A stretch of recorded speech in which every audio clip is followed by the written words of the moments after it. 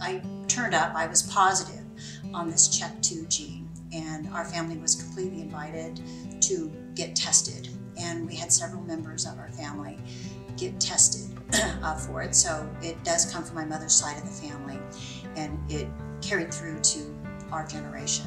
And at about the time that I was tested, my younger sister, Kathy, she passed away. So she had breast cancer, and it came back, and she didn't make it. And so it's really important for me to let people know that early detection is so important, and it's not out of fear, it's out of knowing who you are and what you feel like.